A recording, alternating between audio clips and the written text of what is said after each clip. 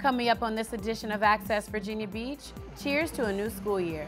More than 70,000 students stormed the halls during the first day of classes. Plus, the ribbon is cut on a new academy that teaches students the ins and outs of starting a successful business. And a new healthcare facility for veterans is coming to the resort city. We'll show you where. That and more coming up as we access Virginia Beach.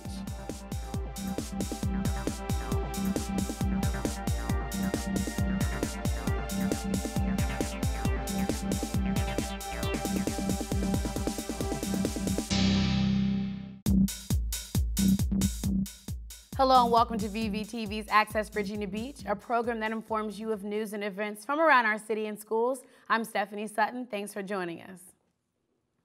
Perhaps you've noticed big yellow buses, crossing guards stopping traffic, and plenty of children at the neighborhood bus stops. Yes, the first day of vacation started for parents as their children returned to the hallowed halls of learning. Let's take a look at how the first day of school went at two local schools. Tallwood Elementary School, just one of 84 schools located in the district that welcome back students for the first day of school. Good morning. How are you guys? Our kids love coming to school. We try to make learning fun. We want school to be somewhere where the kids can go and be safe, be comfortable, and enjoy learning. Tallwood is in its second year as the digital learning anchored school. The program allows students to take ownership of their academic growth and gain global perspectives by using digital tools provided by the school. It helps them prepare them for their next level of learning. But more specifically with our fifth graders going to Brandon Middle School, we want to teach them to be the kind of student that goes there and has the ability to be a learner, lifelong learner, find their own information, solve their own problems, think on their own, to be able to take whatever learning target that they're faced with and know how to learn on their own. Everybody all excited? On up. Yay, just you. Welcome back, welcome back. And speaking of Brandon Middle School, they welcomed back nearly 1,200 students, and you know they were happy about it. Our goal is for students to soar to new heights. That's our theme this year. So we want them to go further than they've ever gone. Going further in order to have the best year possible? No problem for the Chargers here at Brandon Middle School. Our students are going to get involved this year and do lots of activities, but on the first day they're just learning about what we have to offer at Brandon and where to go, get their lockers. Sixth graders get excited about that, so just making sure they're comfortable. Sofas in the classroom? Comfort sure has changed. Not all classrooms here at Brandon are that comfy, but these students sure were appreciative for a break from the desk. The school division welcomed nearly 70,000 students for the first day of school. Parents, if you're looking for bus routes, school hours, or immunization records, check out vbschools.com. And did you know that with the start of the school year came a new academy? Welcome to Kempsville High School and the Entrepreneurship and Business Academy. You're a chief now, and you're going to love it here. Students, staff, and family members gathered to celebrate the school division's newest addition. Academy is all about providing students an opportunity to learn more about business and entrepreneurship, develop that set of skills that they need to then be able to own and operate their own business. Carmina Buensuceso. 109 students make up the freshman class. Each member received a memento to celebrate their enrollment. Students are excited for the journey ahead. I hope I learn, how to take my idea of opening a publishing company and build upon it. I hope to learn just like leadership skills because with like entrepreneur, I chose the entrepreneurial route. Just how to become a good leader and how to, focus on the main details of anything that comes my way. 1, 2, 3. The Academy welcomes all students who are considering careers in the field of business. It offers 3 strands of study: entrepreneurship and innovation, business information technology, and corporate finance. Of course, a lot of work goes into getting kids ready for the new school year. Corporate Landing Middle School made the process a little easier for families when they held a special event for students identified as homeless. This is our 6th Jumpstart event. The community comes together and really helps the kids that have been identified throughout the school year as living in unstable housing situations and that have real marginal ability to take care of their kids' basic needs. We provide brand new outfits. Some are slightly used but fashionable, in-style outfits, jeans, brand new shoes, school supplies. We give them haircuts, food from Food Line, and hygiene products from Walgreens, and just to be able to give them a great start back to school and make them feel proud to go back to school. I got a pink hoodie and I got a purple pair of leggings, jeans, some blue shorts, and a couple pair of shirts. I have to buy nothing out of pocket. Everything is covered, so it's a blessing. Yeah, it's a blessing, and they love it. So it's like they're going shopping without me having to spend any money. So it works. It is one of the most rewarding things that I do every year, and the impact that we know that just having a smile and making the people that come to us feel valued, and to see a child get their first back to school haircut who may not have had that, or a new book bag, it just means the world to us, and we're so happy to be able to participate. We want to reach as many families as we can, and we want kids to feel good about themselves that first day of school. We see miraculous changes with kids. Sometimes it's their first professional haircut, and they come out just looking so different. Their eyes are bright, they're happy. And then when they get to school, there's like, here's my first day of school outfit, just like everybody else has.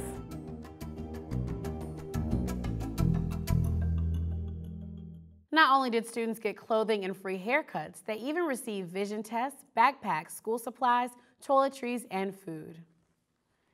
Each year, 1,200 active duty personnel exit the military in Hampton Roads region. Taking care of those veterans is a top priority. The resort city recently made headlines with their involvement in a new care facility. Here's Access reporter Jarrell Thomas with more. I have the honor of announcing that Virginia Beach will be the new home for the new Veterans Health Care Center. Military veterans from around the region will soon be able to receive critically important health care services in Virginia Beach. The new 120-bed facility will offer a mixture of skilled nursing care, dementia care, and short-term rehabilitation for Virginia veterans. This city will do everything we can to retain and grow and support our military. And when we get to the part of support, that means that we also support the military when they're not currently serving. I truly see this as an honor at what we're doing, along with a true responsibility. The new Virginia Beach facility will be the Commonwealth's 4th Veteran Care Center. It will be built in the Princess Anne area of the city on a 24-acre site donated by the city of Virginia Beach. It will serve the Hampton Roads region, home to more than 200,000 veterans, the largest concentration in the Commonwealth. Long-term care is a very high area of need for veterans because of the age of the veteran population. And in particular in the Hampton Roads area, there aren't any nearby facilities that specialize in the care of veterans. The target is to break ground in 2017 and have the new center online by 2019. The state-operated facility will offer quality care in a home-like setting. The Veterans Care Center will be located in Virginia Beach's BioHealth Corridor, an area home to a number of institutions of higher education and regional healthcare leaders. Football season is here, and while many schools around the division are celebrating their wins, Princess Anne High School turned the spotlight off the game and onto one of their students.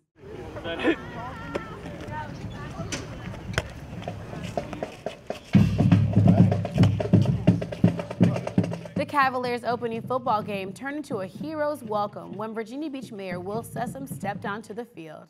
I tell you, got a cheering squad, man.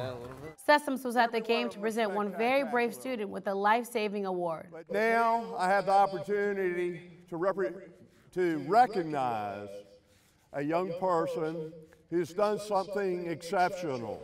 Earlier this summer, sophomore Miles Williams was skimboarding on the Chesapeake Bay when he saw two tourists struggling in the water. I threw my board down and I ran in as quick as possible. And I grabbed the first one and brought him back to shore. And then I grabbed the second one, and by then people had showed up and we pulled them up onto the beach. And we checked their pulse and made sure they were okay.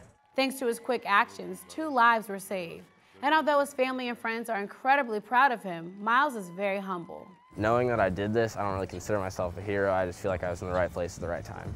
Miles is obviously a very strong swimmer. In fact, he's a year-round swimming athlete.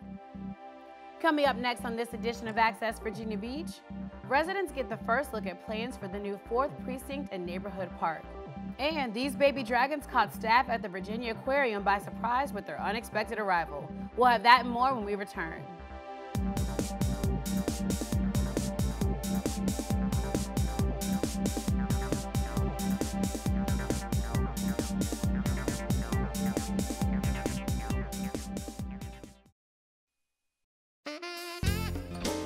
Virginia Beach Schools Parent Connection is your one-stop resource for information and events that support families and promote student success. Military-connected students and their parents are invited to attend a College Options for Military Students presentation on Thursday, September 22 at Cox High School, Tuesday, October 11 at Tollwood High School, or Thursday, October 20 at Ocean Lakes High School. All events will be held from 6 to 8 p.m. Military-connected school counselors will share information about scholarships, the dependent GI Bill, in-state tuition exceptions, and more. To RSVP, call 263-1980. VB Schools assists families that do not have a home computer through the Parent Connection VA STAR program, which provides free refurbished desktop computers to identified students to support academic achievement. To apply for a computer or for information about how to donate computers to the VA STAR program, call 263-1937. To learn more about important deadlines or to see a complete calendar of Parent Connection events, visit vbschools.com and click on the Parent tab at the top of the page.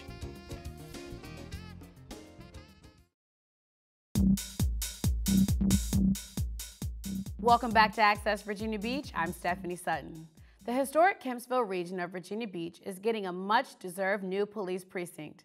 Community members recently joined Councilman Bobby Dyer and members of the production team for a town hall meeting. Let's take a look. This is your 4th precinct. It's our 4th precinct. And I'll tell you, the 4th precinct currently, we grew out of it. It's not as functional. It's not ready. It's not what we need. This is what we need. As architects, we can only do well what we know. And so with the voice of the people, we often could do a lot more and make it a better product once we hear from you folks, because in the essence, this is really your community. Where are the cop cars exiting to get to what they need to get to? Are they tearing through that existing parking lot? We'll be still the same existing parking lot. We'll be coming from the back side back onto Lowball. So is that one connected to that secure parking? Over here. Yeah, I'd like to, be good if I would have clarified that for you. You know, if there's an emergency, if something blocks a way of them getting out the front, you know, we were talking about betterments to do their job better. What they didn't have the luxury of is another way to get out, and that happens. So response time goes down. What we're looking at is that the current footprint that we are in, the building we're in, is about 9,000 square feet of total operating space. The new facility is going to have 17,000 square feet. We're going to actually have room to grow, because currently right now we have 101 officers that work in the building, but we're supposed to have up to 120 smart officers will be able to work in that building. Yeah, well, we've been very blessed by having that opportunity to work with the architects and Public Works and the police department, and integrating this special site and being able to integrate the park space with the police precinct. It's very difficult and challenging sometimes to do that, but getting involved up front helped us retain our goals of retaining the tree canopy, creating a good park connectivity, and also integrating it very, very well with the police precinct building. I think we have a very, very well thought out product, and that the community can be very proud of. Construction of the new precinct is scheduled to start at the beginning of 2017, with officers expected to move in 2018. Each month, Superintendent Aaron Spence highlights one student, staff, or community partner that is driven, passionate, and determined. This video is then presented to the school board during their meetings. Today, we share the story of Bevin Reinin. Talkly is basically the big warm welcome that we provide to new teachers that are brand new to the profession, but also those who are transferring in from other divisions. And we bring them all together for a week long, and it's a great time to really give them an idea of Compass to 2020 and various curriculum, things that they need to know in order to start the year on the right foot. Truly, that first year of teaching is extremely challenging. I can remember my first year of teaching, which was extremely challenging, and really we want to provide them the support that they need because, I mean, it will follow them for the rest of their careers. We really want to do a good job of laying that foundation for them.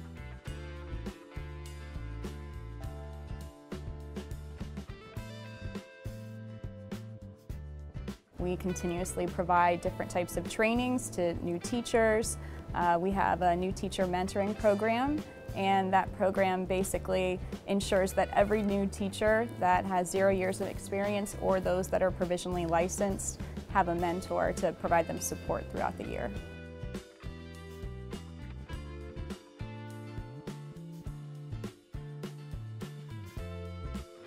This year, the Office of Professional Growth and Innovation brought together a teacher mentor advisory group, and this group consisted of 5 different lead mentors. We had elementary, middle, and high school representation, and our goal was basically to come together to really try to revamp our program, and these teachers were so helpful in helping our office make sure that our program is up to date, providing the best kind of support that we can provide.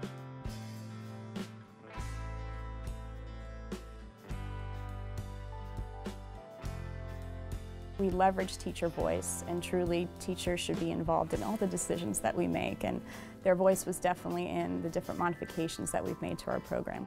We want to retain our best teachers, and we also want to make sure that every single student has a high-quality teacher so that they could reach their fullest potential as well. There are approximately 400 new teachers in the division this school year. Partnerships are a key ingredient in the school division's recipe for success, charting the core strategic plan. In a unique venture, students from around the city are joining forces with local farmers to bring home the homegrown. In a garden located just off 17th Street, these young farmers from the Green Lions Club at Leakhorn Park Elementary are learning valuable lessons regarding what's good to eat and where to get it. Buy Fresh by Local Hampton Roads is an organization that connects people and communities with local food. Planting, picking, or pruning, the 3 Ps involved with Farm to School program. The event is celebrated in the month of October. We've teamed up with the Farm to School initiative to take this message into the public school system during the month of October when it's honored. And this is a time when cafeterias are encouraged to buy their produce from local sources. And this teaches the kids about the importance and the benefits of eating locally. Tomatoes, carrots, peppers, and cucumbers are just a few of the treats that could be on the menu during school lunches this year. Teaching students about the importance and benefits of eating locally is key to the program's success.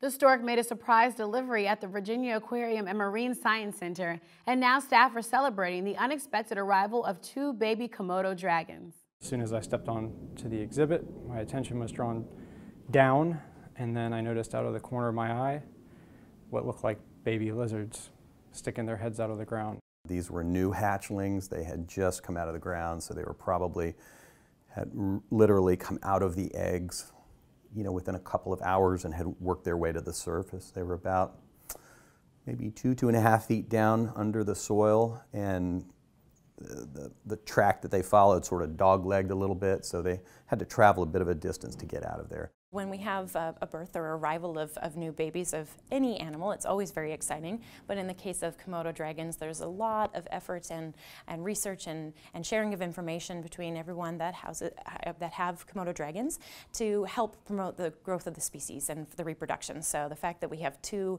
successful hatchlings and 2 so far appearingly healthy hatchlings is very exciting for everybody. All of our jaws dropped when we saw that we had 2 new additions to our collection. Seeing those 2 little faces in the dirt was, it was amazing. It was amazing. And I can't wait to work with them. The 2 animals that were found ended up incubating for probably a minimum of 7 months, or plus or minus a little bit of a couple weeks here or there, on exhibit.